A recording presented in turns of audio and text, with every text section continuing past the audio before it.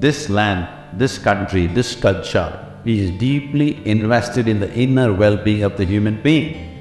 And as today WHO is predicting a mental health illness or mental health pandemic, mental health pandemic means, what a pandemic means is, if any one person here has something, a virus, all of us could get it.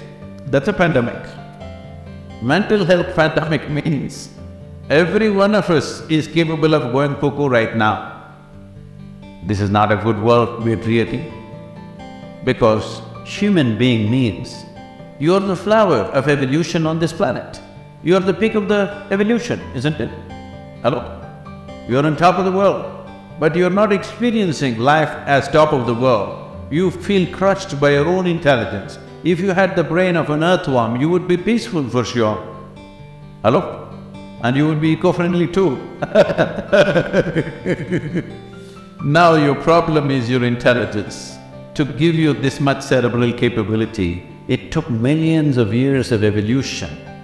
Now you're complaining about it. No, you must learn to handle it, not complain about it. This is the greatest thing we have. This incredible sense of memory, fantastic sense of imagination. We can think about 10 different things at the same time. This is the capacity that we need to enjoy, because this is not just come like that. It is millions of years of R&D. Hello? Yes or no? Now, you're saying if I had half a brain, I would be fine. That is true. If you remove half your brain right now, you will be peaceful. It is unfortunately true. You know, everywhere today, even so-called spiritual leaders are going about saying, peace of mind is the ultimate goal of life.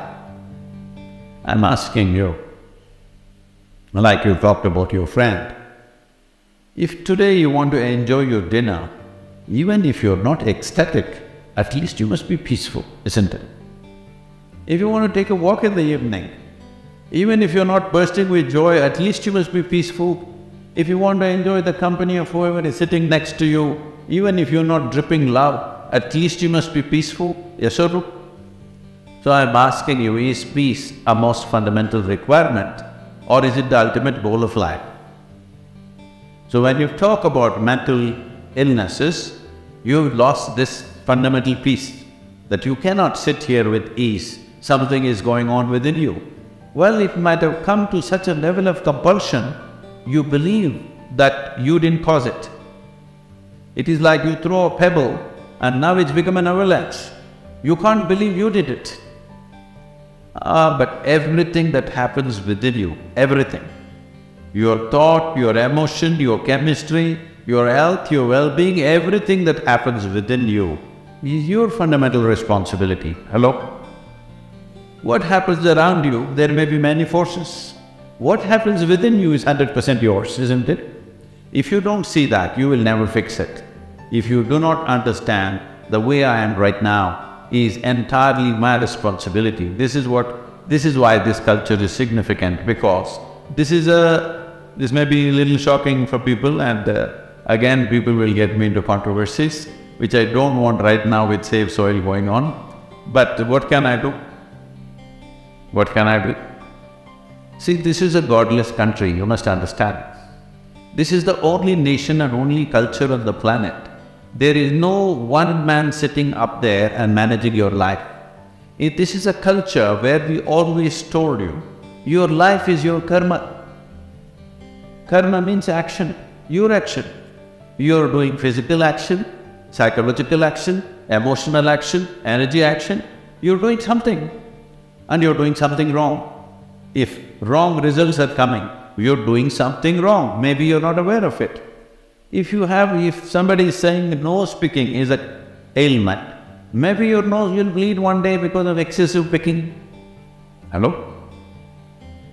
So if you say this is an ailment, well, anything can be an ailment. You can make anything into your sickness.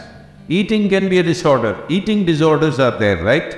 Somebody eats too much, somebody doesn't eat, somebody eats and pukes, all kinds of things.